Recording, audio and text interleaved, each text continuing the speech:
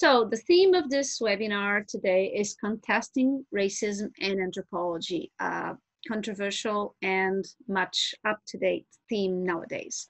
We will have several speakers from different countries, and what I'll do is I will give the word to each one, and I normally start on east to west direction just to make it easier.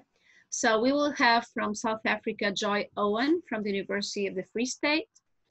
From Poland, Michal Buchowski from Adam Mickiewicz University. From Italy, Valeria Corossacz, University of Modena and Reggio, Emilia. From Brazil, Lillian Schwarz from the University of São Paulo. And from the US, Irma McClaurin from the Irma McClaurin Solutions. Thank you very much once again to everyone. And I give the word to Joy. Hi, everybody. Just to say thank you to Clara and the WCAA Organizing Committee for the invitation to this panel and conversation and discussion and debate. I'm actually quite honored to be here. So I'm going to start in some ways with a reflection, and I think I'm doing so because I want people to understand my particular positionality and as a result have a frame for the kinds of comments that I might make in the next hour or so. Okay. So I've been a student of anthropology since 1993. It feels like forever at this point. And since then, I've been an anthropologist, I've been a student, I've been a tutor, I've been a head of department. So I've been in various positions in at least 3 institutions in South Africa. And so what I'm going to say is a reflection in part, I think, in respect of the pedagogy, anthropological pedagogy, but also in terms of our research and also how we interact with each other as anthropologists as well. So I wanted to start with a very short story, very short, Clara, I promise. So in my first year of anthropological study, I encountered what in South Africa people would say an Afrikaner man standing in front in the class saying that race is a social construct. And as I said once before at the IUAS conference, that meant that my love affair with anthropology started, but it also means that I've been trying to divorce the discipline ever since. And why would that be?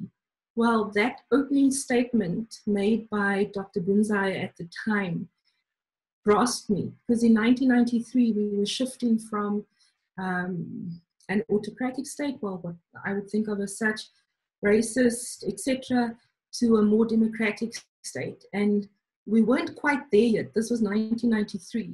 And for someone who was externally identified as a person of color, colored, mixed, Mayajon, depending on who you're talking to, the idea that race was a social construct in some ways, the way our students would talk about it now, actually blew my mind, right? Because in that moment, I actually had to engage with the idea that as a social construct, this thing, this word, race, actually had a very real impact on myself as a young person at the age of 18, but also my lineage, my family, right, my matriline.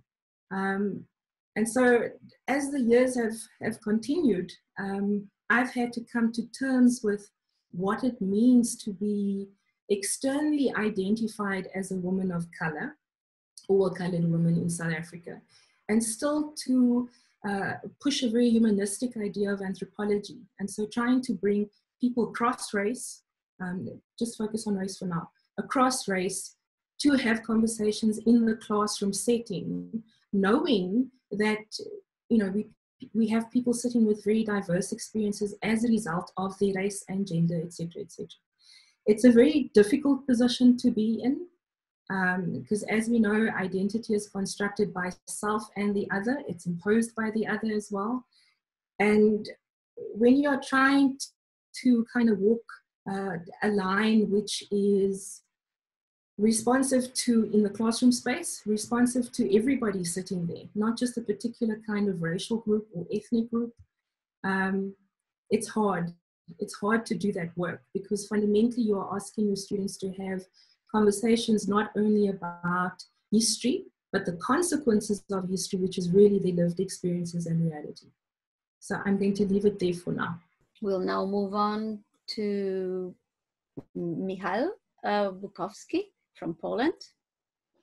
Yeah, also thank you very much for invitation, which came to me as a sort of surprise, because I do not consider myself a specialist on race, the so-called race issues or racial studies. Although, of course, I am interested in topics related to xenophobia and things. So this is the connection probably. Well, in reference in what I just heard from Joy, well, my personal experience with the issue itself, or with the people of different kind of skin color, is totally different. I mean, I am from the country where the race was not discussed as an everyday topic, and it was. I think that in my childhood, I've never met a person, personally, a person of a different color, skin color. This was, in that sense, if we may use these terms, still use these terms, or should we use these terms? It is, and it is still is a white society. But the issue was, of course, important or pertinent to the region for historical reasons. I mean, historically, Jewish population lived in the region, and we all know the story about World War II and Nazi racism that also affected not only Jews, but also other populations, including Poles. And this was pure racism that historically people experienced. But I would like to start actually from the topic, from the first topic, let's say, whether there is a racism unconsciously held by some anthropologists. Well, I've even been preparing for this meeting. I reached to some article that was published more than 10 years ago in Current Anthropology about the concept of race, whether anthropologists have a concept of race, whether they support the concept of race itself. Yeah, and 3 authors coming from the region, 1 from Croatia, I think, and 2 from Poland, they carried out a study about whether race is a real scientific concept. The majority of, and there were, I mean, they did it, they compared it to other regions, and they also did the study on Western and Eastern Europe. That was the main topic. And well, interestingly enough, there were some significant differences. So according to this study, yeah, at that time, it was the first decade of this century, okay? 3/4 of mostly physical or biological anthropologists in the United States did not believe that the concept of race has any meaning. And only 1/4 from Poland at that time, mostly biological anthropologists, didn't believe in the concept of race. So significant difference, yeah? And then the difference between Eastern and Western Europe was that 2/3 of anthropologists, mostly biological anthropologists from Western Europe, did not believe in the notion of race. And 1/3 from Eastern Europe did not believe in the concept of race. And I am talking about the concept of race itself, whether it has any meaning. And the authors then wrote that, well, it is itself, for them, inconsistent with biological knowledge. Yeah? But belief in race doesn't mean that people are racist. And this is as the concept. Yeah? And this has to be definitely differentiated, I think. And I only can deduce that, well, there are some historical reasons for people to believe in the concept itself, and there are also some historical reasons for the understanding of the notion of race and racism and so on, which are somehow historically determined. And there is the question also of the semantics. what do you think by race? What do you think by races? What do you think also by racialization? Yeah. So the picture is really complicated. There are also generational differences that, according also to this study, older generation or at that time, older generation anthropologists believed more in the concept of race than younger generation of anthropologists. And so I would say that in the region itself, the number, let's say, of anthropologists who somehow still operate with the notion of race, just deducting from this study, because I didn't carry any research on this, might be higher than, or be still more entrenched somehow than in some other regions. Why? Because the issue itself is not discussed in terms as it is discussed in many other places, where the issue of racism is more pertinent or more visible and more discussed and is a larger social issue, as it is, for instance, at the moment in the United States because of Black things matter. Yeah, so this is one, let's say, conclusion about anthropologists. The other conclusion that, based on this deduction and on the context with other, is that, well, I would say that the people who work in anthropology, ethnology in this society, well, they actually showed that while they are anti-discriminatory or definitely anti-discriminatory oriented. Yeah, and it was when the issue became important and socially relevant, and the discussion started, especially in 2015, around the anti-migration, let's say, rhetoric, popular in political discourses, and then also Islamophobia.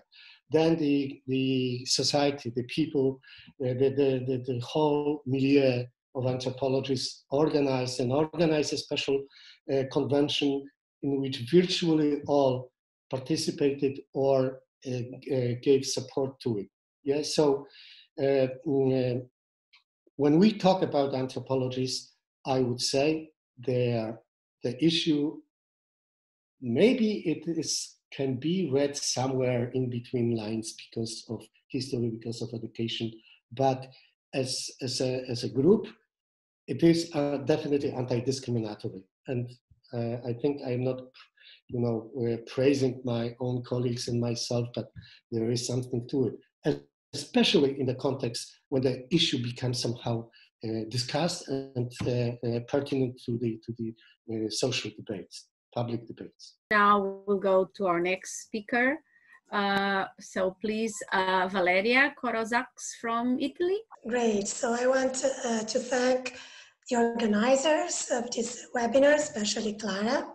So I'm really glad to be here with you and to have this moment in which we can share our experiences and reflections about how to contest racism in anthropology, a topic I feel very urgent and important.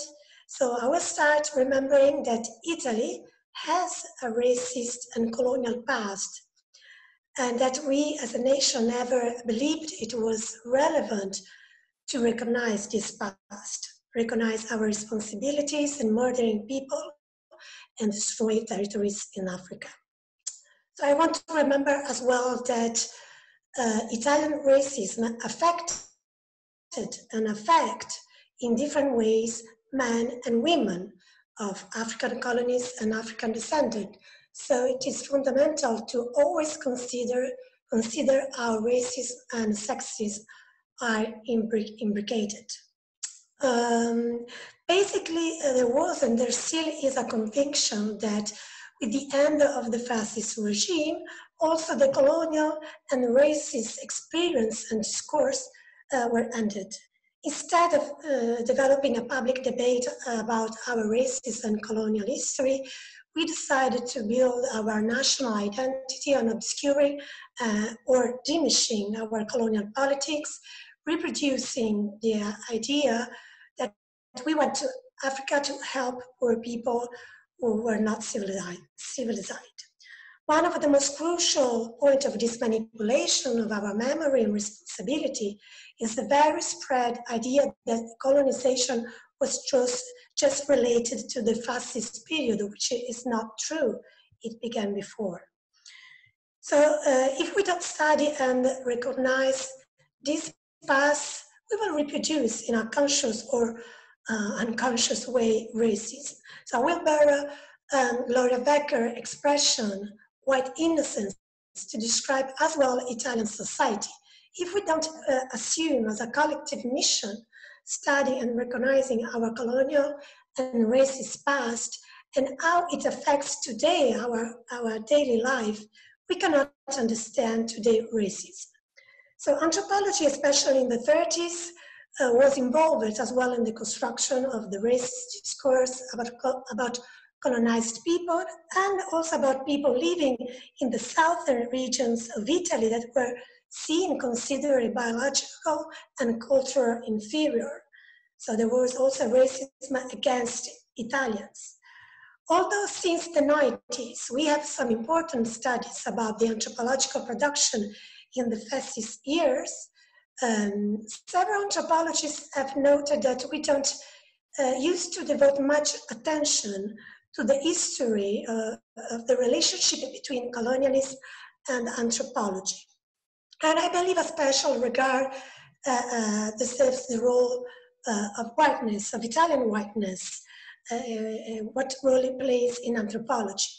Worrying means the fact that most all teachers, I may be wrong, are white, and that they teach to mainly white students, also if Italian society is not so white. How Black Italians deal with the history of anthropology in general and Italian anthropology, and the way it is taught in the university. It is important to discuss racism in our classes in relation to white privilege as well, to discuss how white privilege works in our discipline. This could help to think about the fact that the curricula we teach in our classes are mainly white and Western and male, of course, and that these choices are not neutral.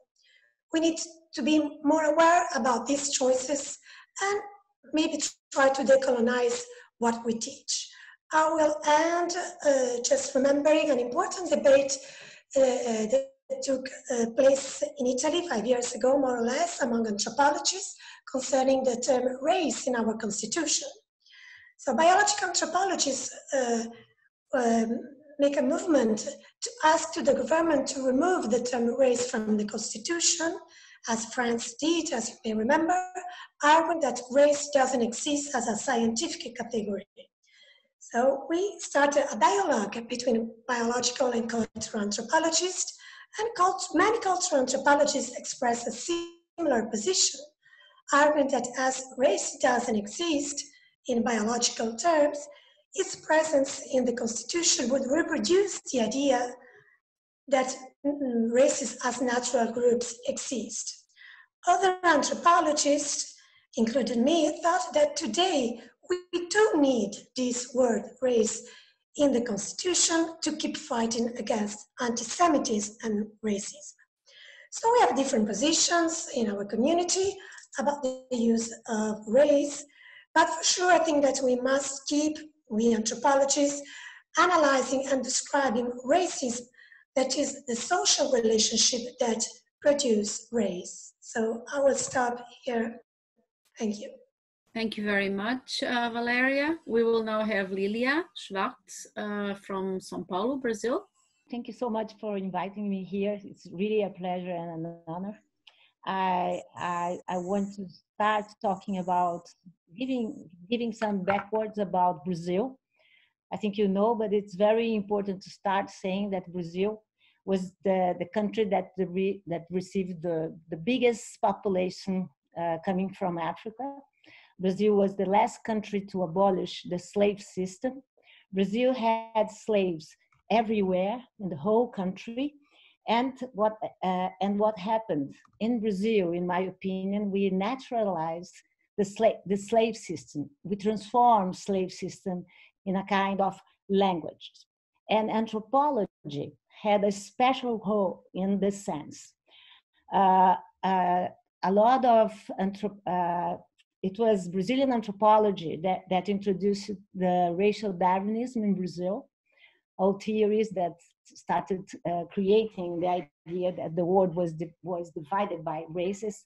It was a Brazilian anthropologist that created, more than one, the theories of whitening, very, very influential in Brazil, even nowadays. And it was an anthropologist that created this myth of racial democracy in Brazil. Of course, it's a myth, and we are talking about anthropology. When Brazil celebrated 100 years of the end of the slave system, it's not very much an end. I have no time to talk about it, but maybe in the next, my next speech. We organized at the University of São Paulo a research about racial, how persons would think about prejudice. The first question was, the research was organized in 1988. The first question was, do you have prejudice? And 96% of the answers were no. Second question, do you know a person that has prejudice? 99% of the answers, yes. And then the third question, if you said yes, try to describe the relationship you have with this person. We didn't ask for names, but people wanted to give names, like names and like relationship. They used to say, my mother, my father, my boyfriend. So the informal conclusion of the research was that every Brazilian thinks he or she is an island of racial democracy surrounded by racists everywhere. Situation is changing in Brazil now. I must say that we have a very, very important Black movement and activism in Brazil. It did not start now, in this year. It started in the beginning of the Republic, at the end of the slave system. But the problem in Brazil is that media system and even this whitening and this very white society that wants to keep Black people invisible, it's very strong even nowadays. We live in Brazil, we have in Brazil a kind of racism that can be considered a systemic racism, a structural racism, and an institutional racism. It's to say that in Brazil, the most important positions, the most important kind of jobs are all filled with white people. But and that thing is very, I think it's not particular, but it's very much Brazil. The idea of transforming the other in an invisible person, a person that you don't see, a problem you cannot see. And of course, this kind of prejudice, this kind of very perverse prejudice are part of our institutions. And this is part of our departments of anthropology. If you think about our departments, as Valeria said, professors are mostly white.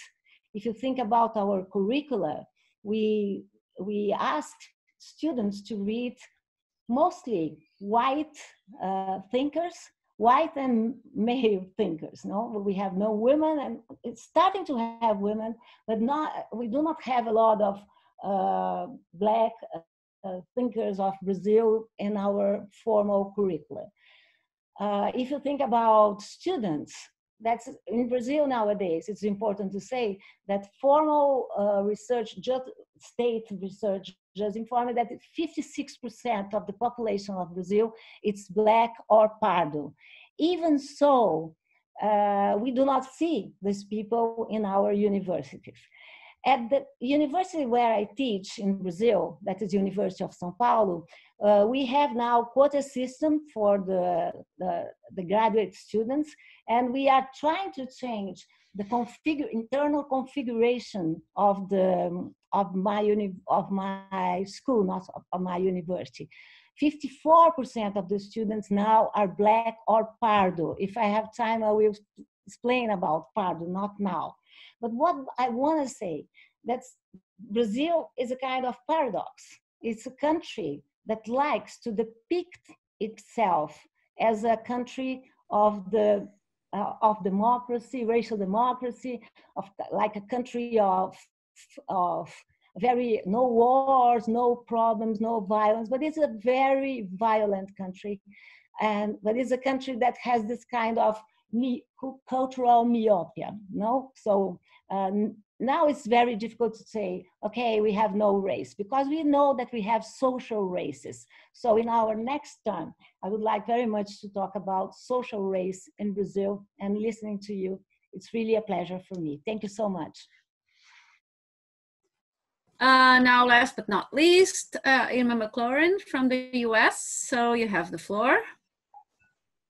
Thank you. Global good morning to everyone. I'm happy to be here. And I'm going to start with a couple of provocative statements. One, I wake up Black every day. And by that, I am talking about this category of race, not as a biological concept, but as a social category. I also want to say that despite the fact that there may not be Black people in certain countries, that anti-Blackness is global. And finally, that I want to say is that anthropology as a discipline has actually been complicit in perpetuating the idea of race as a social concept, but also weaving it into the way in which we think about biology, weaving it into the way in which we education and how it has constructed its history.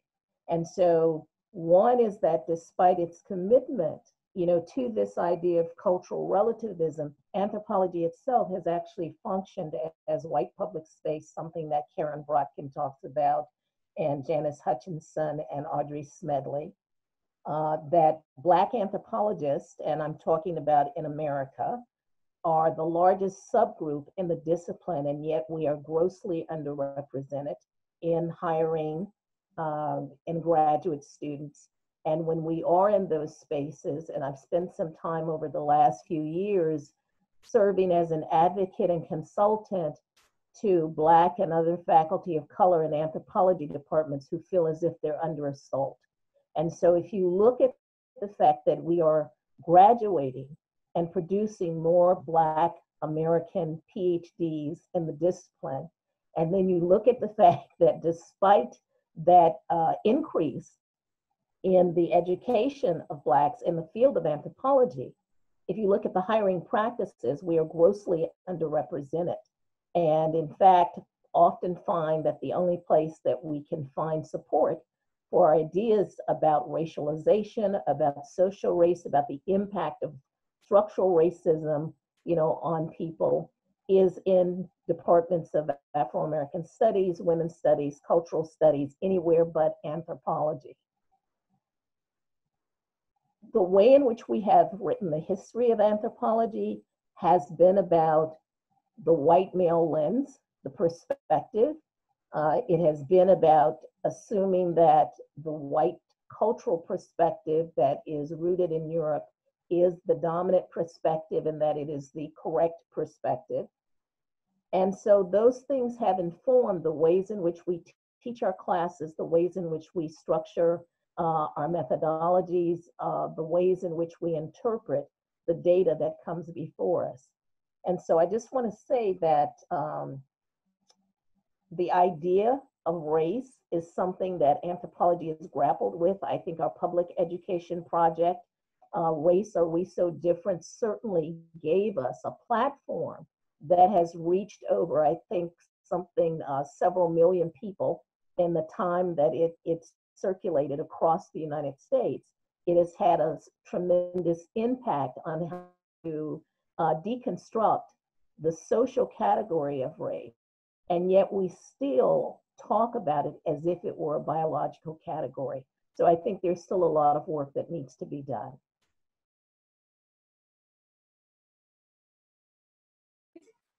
So thank you very, very much, Irma. We've now finished our first round. Everybody has been really attentive and has talked just the right time. We will now move on to a second turn. So I'll start with Joy once again from South Africa. Thank you. Thank you, everybody, for your interventions. My mind is going in all kinds of directions, and I think what I'm going to do is try and bring it home specifically to what you see in front of you. So my body and my experiences over the past while. And I think in some ways this will get us to think about the ways in which we as anthropologists also perpetuate not only racial thinking, but racialization in our classroom spaces and possibly even during and in research. So something that seems pretty simple, which I don't think actually is, right? So in anthropology, the idea is that if you're going to make a name for yourself in the discipline, you actually have to study the other, however that other is defined, yeah? So I find it interesting, or I found it interesting when I was working in one institution, when we had presentations from what we refer to as our honors students, but these would be fourth year students, and they were doing presentations of the potential research proposals. So potential research sites, research question, etc. I found it intriguing when the white students were, and I'm going to be blunt, so when the white students were encouraged to actually go and study the other, so linguistically, socioculturally, gender, etc., etc. White students were encouraged to go and study the other. Our black students were encouraged to study themselves, to, in essence, go native, and nobody sitting around the table took issue with this. And when I raised it, it was said, you know, students have a short period of time in which to do the research. If they're working with people amongst themselves, it's easier. You know, they've got the lingo, the language, etc., etc. Nobody questioned, but hang on, you have encouraged white students to go and study the other. Let's just start there, right? So that's one thing. Then we as teachers, and so what am I trying to do? In many ways, we've, you know, the previous speakers have looked at the history. There's a particular kind of history in South Africa as well in terms of anthropology and the creation of the apartheid state, and the idea that there were two anthropologies in South Africa, and one aspect was particularly involved in the creation of the apartheid state. But I don't want to look at the history. I want to look at what we are currently doing, right? So something as simple as someone saying, you know, hi comrades, how are you? Hi my friends, how are you? We shouldn't think that there's any concern with that, but it is when it's said by a particular kind of body. I'm kind of taking the person away from this, but if it's said by a particular kind of body to a particular group of students, it can be very problematic. It's not friendly. It's not encouraging closeness. It's not encouraging honesty. If anything, it's a denigration in some ways. It's a humiliation. And some people won't necessarily see that. They won't recognize that if a white person, a white anthropologist, teacher, pedagogue, says to black students, a predominantly black class, my friends, that this is problematic. Okay, so those are two instances where I think we need to be clear in terms of what we are thinking when we say things, when we do things, and what the unintended consequences of those words, expressions, interactions, what those unintended consequences are. And if we are not pushing for us, all of us, no matter race, class, gender, ethnicity, where we are in the world, if we are not pushing for a particular level of reflection and reflexivity with those who are perpetuating the discipline, we are actually going to continue racialized thinking and racialization. And we're going to get to a point where our students have to become radical, and also probably our research participants, in order to actually get us to wake up to the fact that we are perpetuating racist thinking. What I probably will move to is that, well, I talked about anthropologists, whether do they share a concept of race and races, and I said, well, some of them, they still think that race as such, as a category, is a valid category, but they definitely, most of them, or definitely, probably all of them, are against racism. Yeah, that they are all, well, we can talk about different people, but we are all humans. That's I would say that's this common story. But then the other question is, and Maxi wrote it also in the chart, yeah, it's the question of social category. How does it exist? And when anthropologists protested against xenophobia and racism at this exceptional convention held in 2016, but not only that, yeah, they did it because the racism and the category of race is still common in the society. And well, the society itself is a part of Europe, Northern Hemisphere, ethnocentric Europe, and also in terms of intellectual history. Yeah, in the past there were people who studied race, and as it was studied in the 1920s and 30s and before in scientific terms. Yeah, but then this historical experience somehow should help them to deny it, but this was not the case. And the paradox is that the society itself somehow historically experienced this racism, which I've mentioned before, but it is held among the people. But there are, yeah, why is it so? I think because of the education and the school curricula, elementary school and secondary school curricula, in which you can find books about Africa, and in which, you know, Black people in Africa or Muslim in Africa are presented as in a way which we do not accept at all. Yeah, so it is somehow reproduced at this rudimentary level, and I am trying to answer Maxi's question. And then, yeah, so there are, well, then this kind of should be races should be distinguished from the races which was experienced here, which I also mentioned, which is anti-Semitism and anti-Gypsies. These are minorities which were present here. And of course, it is a racist, but it's a different racist that most of you talk about at the moment. Not all of you, but most of you talk about it. Yeah, and even if you deny and condemn it, and this officially it is denied and condemned, it is somehow still popular. And then there is a question of cultural racism or even cultural apartheid, which is or fundamentalism, which become so important in the recent refugee crisis, and it still goes on.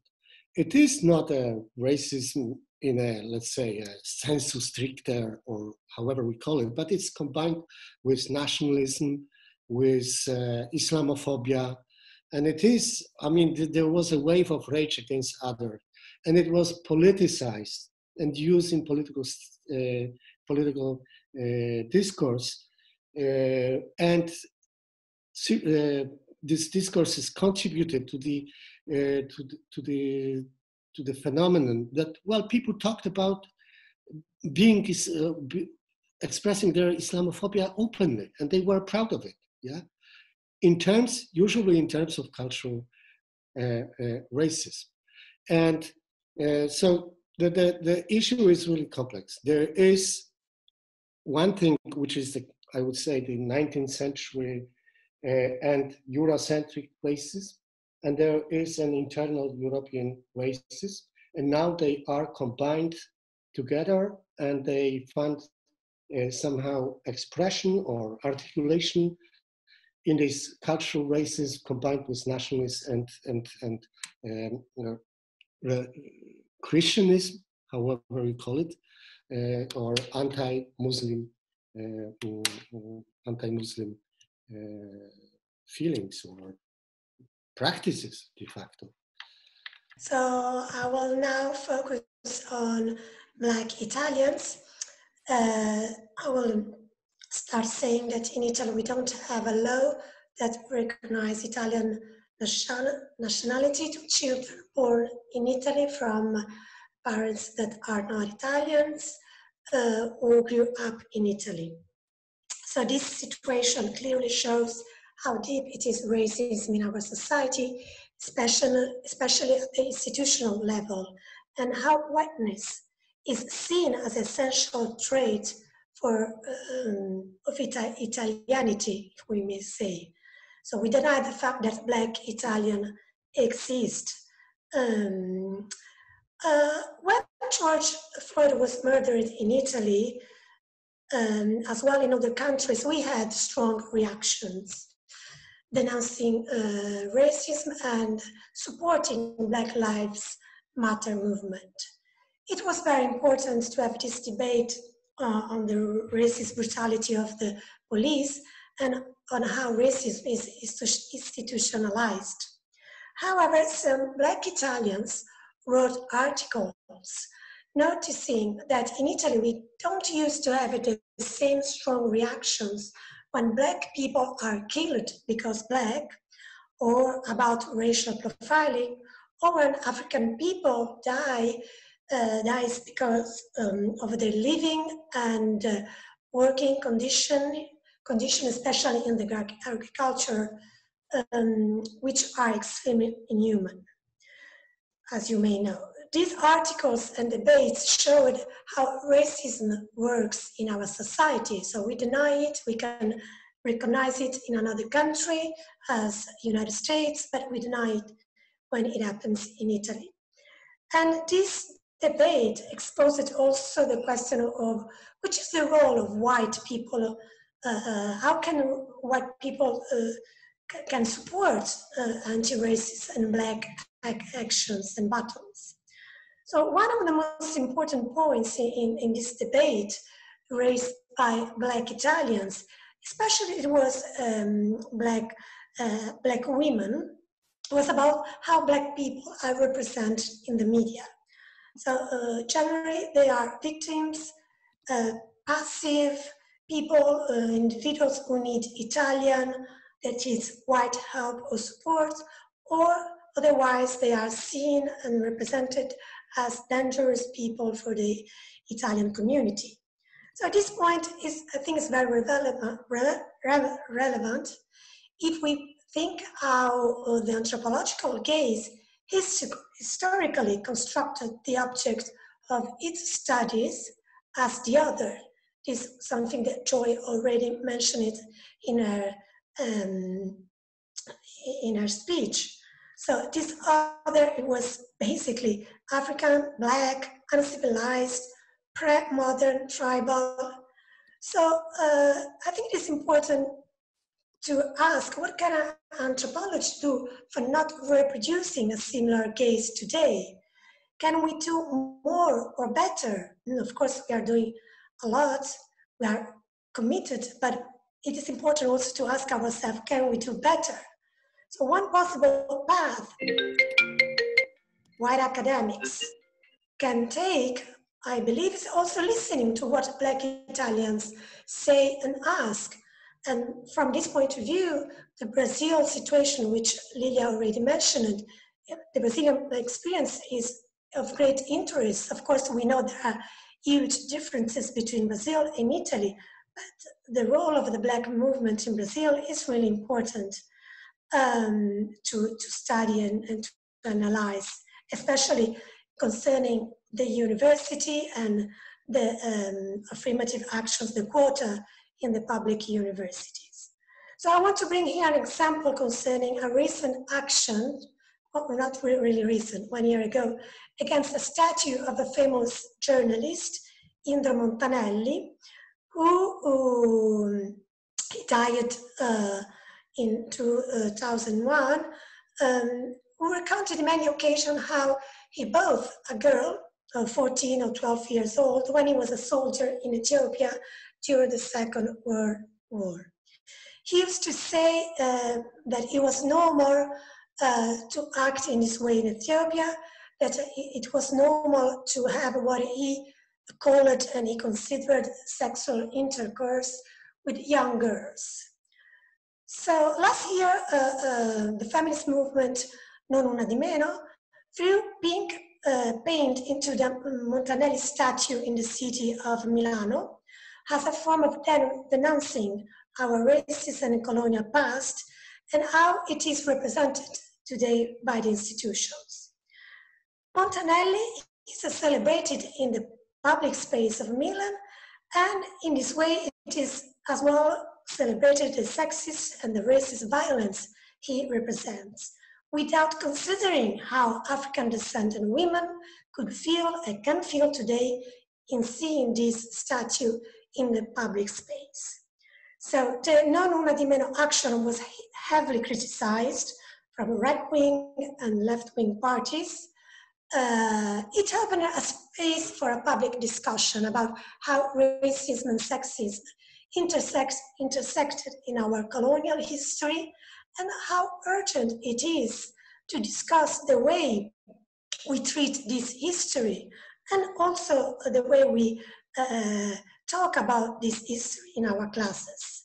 It opened a space to discuss who is legitimized to contest racist and sexist actions and the way they are represented in public space and public memories.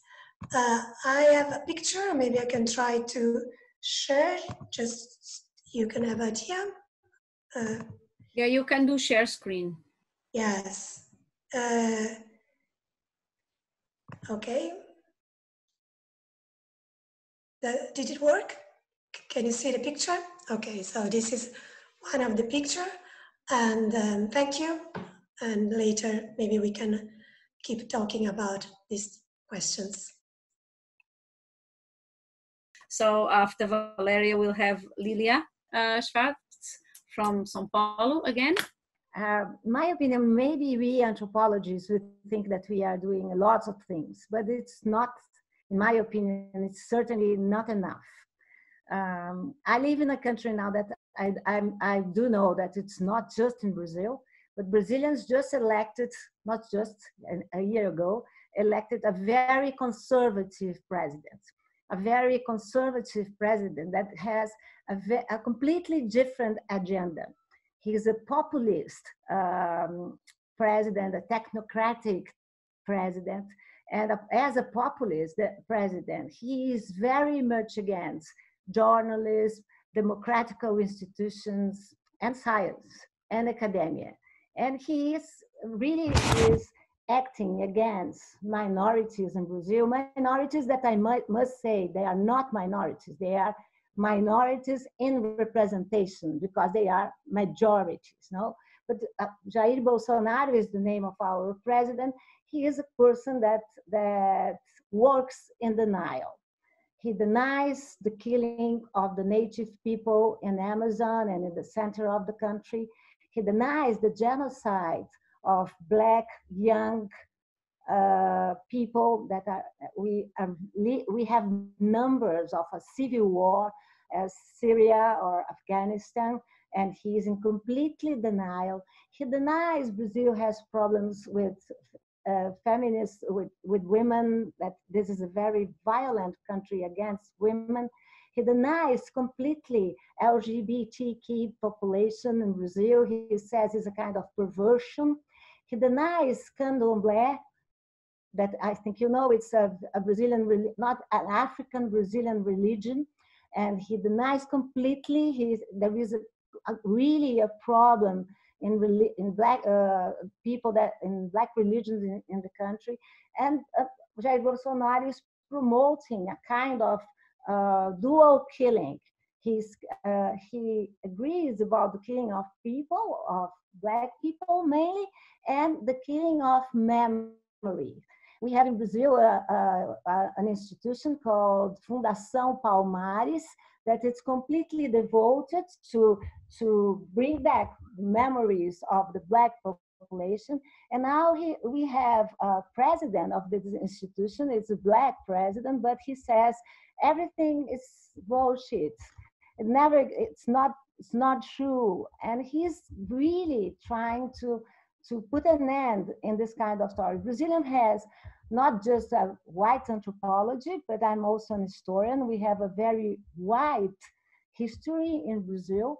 A white history meaning a very European history, a very male history, a kind of, we try to not to talk about native people and the role of native people in our history, or even Black people and the whole of, and we have a kind of blindness in the country.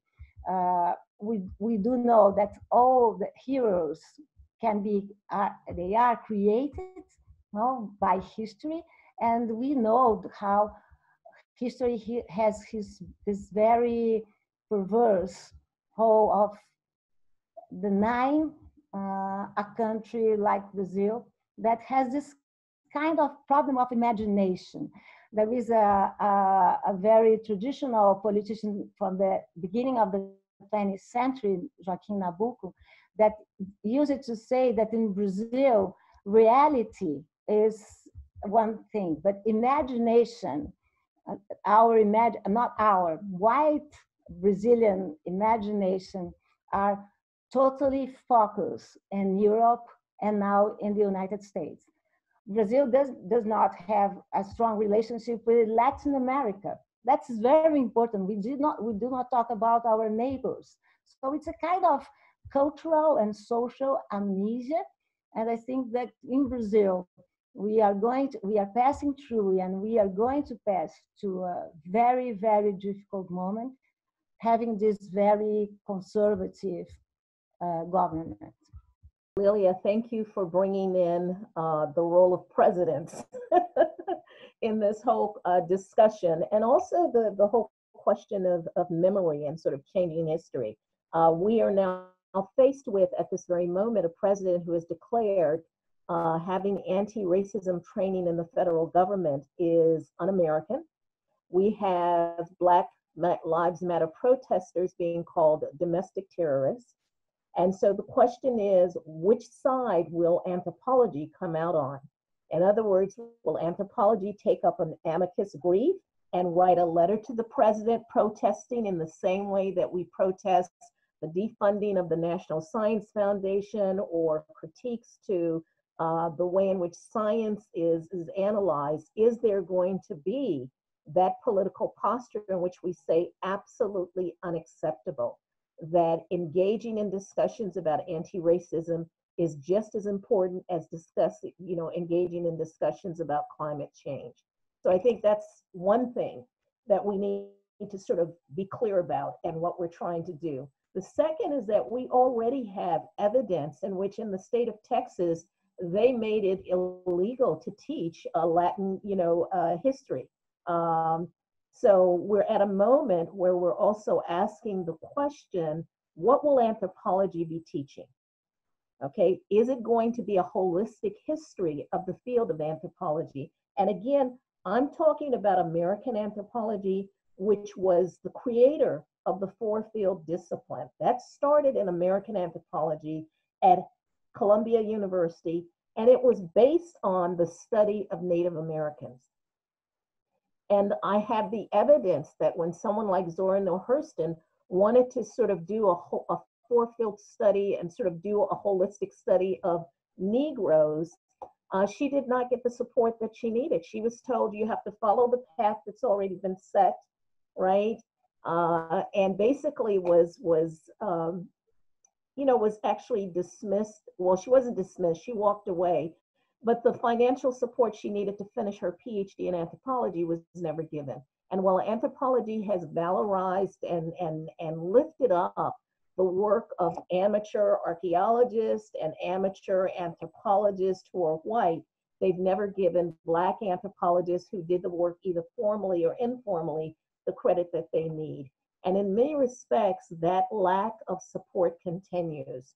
I cannot tell you how many Black students I've met at different conferences who come up to me and say, Black feminist anthropology saved my life. And someone asked the question about using sort of these essentialist categories. I think we have to get out of our head that the theories we create are just that. They're theories, they're explanatory tools. People live their lives, okay, in certain kinds of ways, and we can't confuse our analysis of it with the lived reality. And the lived reality of Black undergraduate students and graduate students in anthropology and Black faculty is that they often feel assaulted. They feel as if they're derided for studying the concept of race and the impact of racialization on people's everyday lives. They have been basically persecuted for supporting Black Lives Matter. And I can tell you of a case in which a faculty, a Black faculty, the only one in the department, was actually taken up on charges for asking her colleagues to support Black Lives Matter. Today, everybody's doing it. But 2 years ago, she was actually brought up on charges of violence by a white colleague. And then she had to get an attorney to be able to defend herself. At the end, they decided she was within her free speech, you know, if she can have it, but there was no apology and the damage had been done. The time she lost trying to protect herself with no support from her colleagues in that. And so these experiences, and I want to say, this is not just a white male project, enterprise.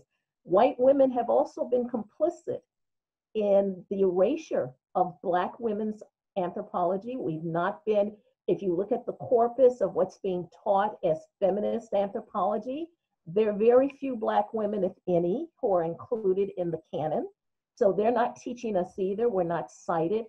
And so there's a whole project called, you know, hashtag Cite Black Women that has taken up this enterprise of making us more visible. And I have taken it, you know, undertaken the task of creating the Black Feminist Archive. Because for me, if we don't preserve that knowledge, whether people are famous or not, then it's going to get lost. And so memory, knowledge, preservation of that is very important, but also the support of the kind of research that Black students and Black faculty want to do is critical to anthropology. We have tons of comments and questions on the chat. Some have been answered by, you know, dialogue in the chat. Others not. From what I've read, and I'm not sure I read everything, but there's of course several questions dealing with something that Irma and Lillian and basically all the speakers have mentioned, which is the problem of racism, of course, in the US universities, but not only in the US and overall in the global north, where elites are admitted to grad programs and where they are, the black people are not hired by Ivy League universities, etc. So that's a problem that has been discussed already, at least partially. And then, of course, there's several questions concerning the essentialism, the dilemma of using the very categories you seek to deconstruct to analyze them. So the way and the concepts we use when we are not only analyzing racism, but passing it on to our students. And of course, now Irma, the last speaker, made a very wonderful connection of this essentialism and essential concepts and theoretical concepts to what we have nowadays, unfortunately, in 2020, and in this world where we live a pandemia, and we are living also with politicians like Bolsonaro or Trump, and the fact that anthropology needs to be more in the real action. I don't know if I got Irma right, but I think I did. And I agree with her, and probably a lot of people here too, that we need more action from anthropology. We cannot just stay in the concepts, in the essential concepts theoretically, but we need to go to the field and to do real action. So I don't know, perhaps these are just two topics that I'm throwing in from what I read in the chat. So who wants to? I just want to say that I think now is the moment for anthropology to revisit the enterprise of cultural critique. We now need to turn the lens back on ourselves in the same way we did about you know, when we were looking at the enterprise of ethnography, right? We now need to turn that lens back on ourselves in terms of looking at how racism and the need for an anti-racist perspective has informed our graduate programs, who gets in, who finishes, who gets hired, who gets tenure, who gets promoted to full professor. You know, these are the things. And we need to sort of make a stance about it. We also need to be very careful about the way in which we use this concept of people of color as an all-encompassing concept. There is a difference between the experiences of anti-Blackness and people of color. They are not the same. And what we often are doing is that, for example, we started with a minority, and now it's sort of a people of color fellowship. And so what happens is that the experience, the historical underrepresentation of Black people, people of African descent in the Americas gets lost as we start trying to sort of include everybody's experience. And so I think we have to sort of also deconstruct that and sort of parse them out so that we're being very clear about what are the issues that we're currently dealing with and not trying to lump them into one thing. At this point for me, you know, I'm thinking about the ways in which we ignore the fact that we actually need more, I'm going to say it, people of color in our departments, particularly in South Africa. And we're not necessarily thinking about the ways in which we make that as anthropologists in the academy, how we actually make that almost or near impossible. So I'm an example person. So let me give you an example again here. If for example, you make a bold statement in your department and you say, actually, you know what? The racial demography of this department is not representative of the entire population. So for example, if we have a surplus of white academics in the anthropology department, that is not representative of the external demography, right? Which is literally Black African. So what are we actually going to do about that? And when you have a colleague respond and say to you, we should talk about diversity, how are you meant to engage that, especially when that is followed up by diversity is not only about racial diversity. What is the intention of that comment? It's to me, you know, we are talking about the external spaces. We are talking about what's happening outside there. But this is actually happening within our departments. So in some way, I'm going to respond to a comment Muggsy made there. We said, to what extent is the problem you raise about my friends a product of the age of the lecturers concerned? You know, Muggsy, I'm going to be bold enough to actually say that for people of color, people who would self-define as Black, people who are Black African, however it is we're going to position them, and I'm going to say us, for the first time, for us, we can't deny that we have to do this work. So consistently we will find a reason to say, okay, that wasn't actually a racist comment, or the intention behind that comment is not meant negatively or to humiliate. There's a lot of work that Black people have to do in the interaction with white people. And here we can talk about privilege. So for many white people, they can actually leave that interaction at the door and they don't have to think about it beyond that space. They're not encouraged to think deeper about what it actually means to say something like that as a white person to young Black people. So for me, and I've been talking to a number of my colleagues over the years, trying to make sense of, you know, what has also become referred to as microaggressions. What exactly is that? Where does it sit in the interaction? And for me, it's important for us to recognize that when someone comes and says, you know, as a Black person, I've just felt humiliated, discarded, ignored, unacknowledged. We actually have to sit, no matter our racial phenotype, we actually have to sit with that and wonder how we are actually perpetuating those kinds of interactions. Because if somebody in our discipline can say, why is it that, you know, Black and colored anthropologists in South Africa are open to being reflective and reflexive, and they will talk about their position, but white anthropologists are not. Why is that not taken up as something that has to be discussed in the discipline, for example, in South Africa? So to me, you know, this conversation raises a number of interesting points, but also a need to recognize that what we are talking about, and this goes back to what Irma said, what we are talking about and what we are trying to theorize is actually lived experiences, not for those outside there, not for the other, not for those that we are studying, but for those who are actually in our departments, who embody pedagogues, who embody students, who embody PhD students, etc. So this is not something that is external and that can be theorized to a point where, you know, we want to say that actually we're done with race, we're beyond race. So yeah. Quick answer. I saw that I think maybe somebody from Italy asked if the problem about denying racism in Italy could be that racism is associated with immigration.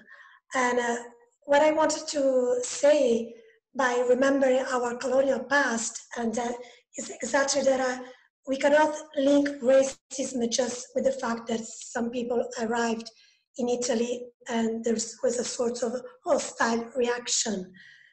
We already had a discourse and a practice of destroying this population in different parts of Africa.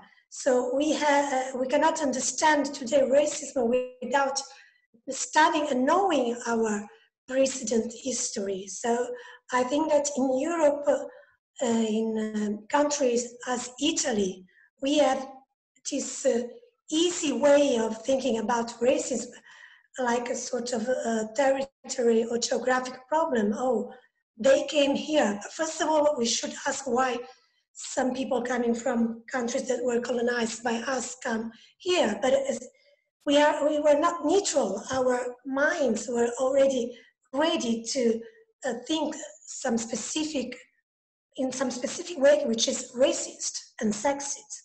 So that's why I think that we have to talk about racism in Italy without linking always to migration.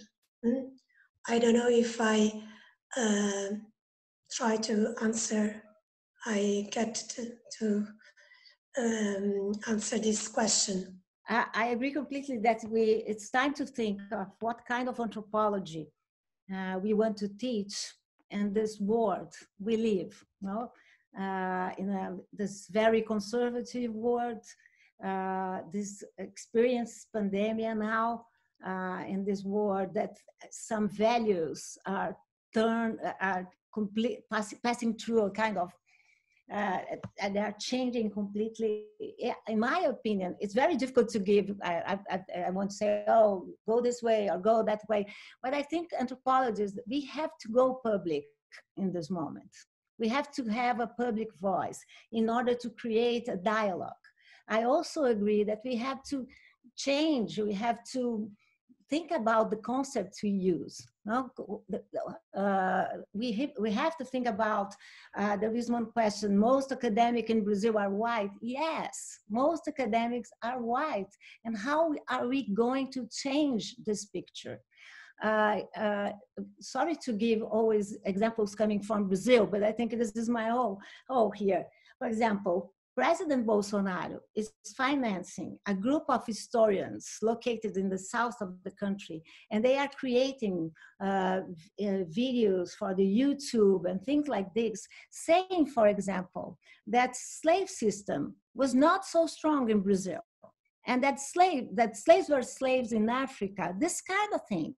They are saying things like this: oh, we did not have a dictatorship, a military dictatorship. We had a kind of very democratic coup d'etat. So that kind of thing. Our former education minister, he finished his work talking and acting against quota system. And in 2022 in Brazil, we are going to discuss again about in a public debate about quota system. So I think that we anthropologists, we are you can talk about if this is consciously or unconsciously, but in my opinion, I agree completely with the other panelists that we are perpetuating racism and also perpetuating sexism and xenophobia and misogyny. I think it's time to act. No, anti-racism is based on acts. And I'm white, so I'm not a protagonist, but I feel myself as an ally. And the way of dealing with this is talking about race, showing how race was created by white civilization. White civilization created slave system, created racial Darwinist theories. So I think we have to move on, and I think we have to go public. It's time to be in the media. It's time to talk it, but otherwise we are going to stay backwards. And we are not going to have more in my country. We are not going to, in this sense, we are not going to change the face of the university. We are not going to change our students. I think it's time to move on. Thank everyone for their insights, because I think only if we talk about it. So one of the things that I've been doing as a consultant is actually serving as an advocate and a coach for Black people and other faculty of color who are in anthropology departments and feel like they're under assault. And one of the things that I find is this kind of, I would call it, in my public writing, I call it white magical thinking, which is that white people believe that because intellectually they can understand these things, then it doesn't translate into a behavior or set of practices and policies that in many respects end up excluding as opposed to being inclusive. And I'll give you a concrete example from my own life history. In 1999, I became the first Black person ever and person of color tenured through the ranks at the University of Florida. The first in 1999 ever, okay? The department was ranked 11th in the nation. It is the place where, Russ Bernard is there and Marvin Harris was there. I mean, I had all the greats. I was the first in 1999. And things that happened before I came up is that there was another person who had been there before me. I was coming up early. And the first thing that someone asked me is, do you think there's a problem with you coming up at the same time as this Black person? And I'm saying, are you saying to me that you cannot possibly in your mind conceive of having to vote for two Black people at the same time? And yet in the course of other people coming up, there have always been multiple white people coming up. But somehow the idea that they would have to vote on two Black people simultaneously, and I was literally asked to step back, to wait. So they didn't have to have that struggle. And yet no one finds it problem to have multiple white people come up for tenure at the same time, and it goes. So somehow there's a disconnect between the intellectual material that we read and that we understand and we consider ourselves to be know about, and then the actual practice of what we do. Most anthropology departments, people stay in the chairs for 12 to 13 years, and if it's a man, and usually it's brown, so that the idea that someone not white could come up and sort of achieve that rank is highly impossible. Historically, most full professors have been white men and all cadre of white women. But at Florida, they actually had an award in which they had to change it because it stipulated that the person to receive it had to at least been a full professor for something like 15 years. They could not find one woman in the entire University of Florida who fit that criteria, not one, because the numbers in that full professor rank were so small So they had to go back and redo it. I'm sure if they then had to look at Black women with PhDs or Black faculty, they would find the numbers are so small. And just to close, when I left the University of Florida in 2004, I was one of 3 Black associate professors in the entire College of Arts and Sciences, 3 in 2004, and there were only 3 Black full professors in the entire College of Arts and Sciences. So the numbers in general are very small, and unless we are aggressive and look at our policies and practices, why are people not getting tenure? No one should come up for tenure who's not prepared. So what have we done to do that? The same with Black graduate students finishing their degree. I believe that if a student gets to their comprehensive exams or their defense and they're not ready, then we have failed them. They've not failed, we failed them. And what I'm seeing is that the discipline is failing Black graduate anthropologists. They're either not finishing or they're going to other disciplines because they feel unwelcome, or if they're junior faculty, they are moving their lines to other departments because they feel like they are not supported and that they're literally under assault. I agree completely with Irma. We failed. We failed completely, and we failed in perpetuating this kind of academic structure that never changed.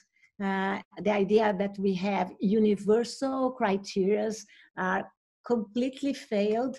How can you say that we have in Brazil universal rules or criteria if we have people that have completely different backgrounds? No, I think I don't have. I think we really have to open it now to try to shake university, try to shake our departments. Otherwise, we are going to study racial questions, but we are not going to introduce this kind of racial questions, issues in our lives. And that makes a big difference. No? Otherwise, we are going to stay like this, talking about us, talking about our problems, talking about our questions, but failing, as Irma said. We are not close to people. Well, I decided, for example, to work in a museum.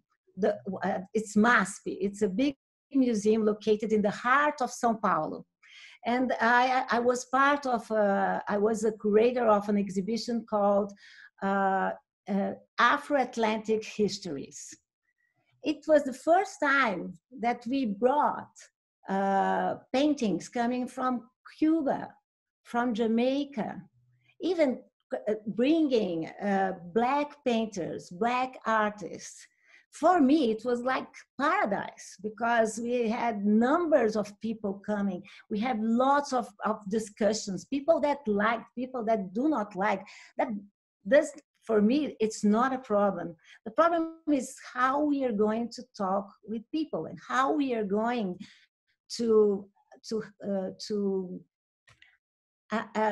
have Black people, but Black students that really believe that universities can change the world. I don't know if I live in a different world, but in the world I live, Black people, they do not want to go to university because they have better things to do. They do not want to discuss Malinowski and Radcliffe Brown and all of them. I'm not saying they're not good, they're very good. I studied all of them. But how we are going to talk with them? How can we decide we do not want to fail. We want to bring people to the university. And that's true. They are not coming. They don't want to go. They don't want to come because they know that they are not going to have success. They are going to wait for other people to be a full professor to finish. I don't know. I'm sorry, I'm not very optimist, but I'm very worried about the world we are. And it's not just a problem to have a conservative president. The problem is with us, no, because we want to perpetuate this kind of structure. So how can we start to be different? No? Thank you, all of you. Thank you, Lillian. I was thinking of a comment by Miguel Almeida here from Portugal, that when he says that, well, he as a white ally of Black movement, his purpose is to talk to the white majority and explain that white fragility and privilege are all about and how things must change. But actually, my question here before was, how do we mix this? How do intertwine you being a citizen, a white citizen, ally of Black movements, and still be an anthropology with more duties, moral duties, ethical duties, as far as your position with students, with Black students, etc. goes. And of course, that's even more relevant in Brazil and in the US, but it's relevant, for instance, in Italy and Portugal, and I'm sure in Poland as well.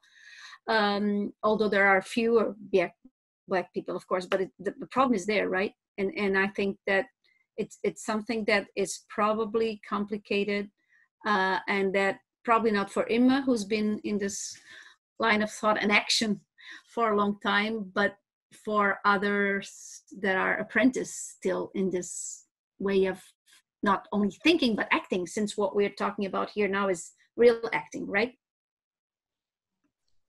I would like to just say that I think that AAA has to have a strong statement that challenges the president's belief that teaching anti-racism or doing anti-racism training is un-American. I think that's something that can be done. And then I think we need to do a real sort of in-house analysis of our departments and look at hiring, to do a study and make it public that says we're not doing well. And what can we do? Whether those are institutes in which we are providing resources for those Black anthropologists and others who want to be part, to have chairs come in and talk to them. One, to have chairs rotate so they're not in the same damn position for like 13 years or so that there's like this log jam and there's no new ideas and things because they control a lot. So I think those are some concrete terms, that some concrete things that we can do, because truly suffering, they really are suffering. I see a lot of people in pain. I know anthropologists who have left the field and the academy completely because the process of getting was so traumatic. And yet we also know of white anthropologists who've done enough, who are then swept through the process. And so there are those kinds of inequities that still are persisting today. I would like to add something from Italy, which is a small country, and from my experience. So one of the problems that I have is that I teach a class about the history of anthropology. And I try just to decolonize and talk about Black anthropologists, women anthropologists.